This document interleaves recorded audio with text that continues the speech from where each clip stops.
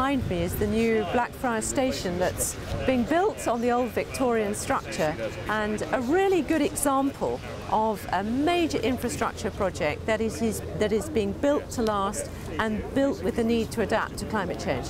One of the key aspects of designing a station like this is future-proofing it for climate change. So the station roof has got 600 square meters of photovoltaic cells producing solar power, which will provide 50% of the station's power requirement and save about 550 tons of carbon dioxide a year. The main structure of the station is designed to accommodate changes in tidal patterns in terms of future models, and also requirements like grey water recycling in the station design for use on the station, and also improved ventilation for a new London Underground station underneath the Thameslink concourse.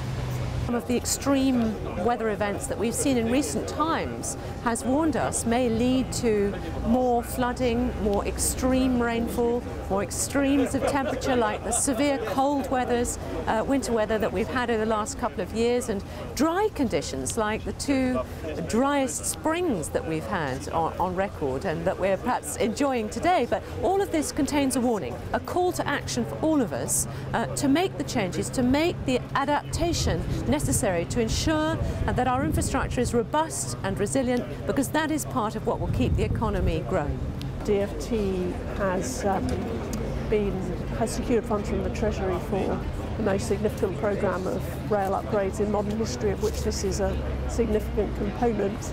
And an element of the work that we'll be doing as part of that is, of course, trying to ensure that the new infrastructure we're building is as resilient as possible in the face of extreme weather events. The Defra report is a call to action for everyone that actually we need to factor in the risks posed by climate change when we are building new infrastructure.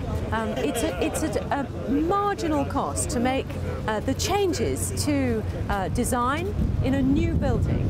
The World Bank estimates that it adds at most 1 to 2% of the cost. So really it's a no-brainer to adapt our infrastructure projects that are being built today. But also it's important that we adapt and retrofit the infrastructure that was built in yesteryear, and it can be demonstrated that the savings in the long term of adapting the infrastructure we have really do outweigh the cost of making those changes today.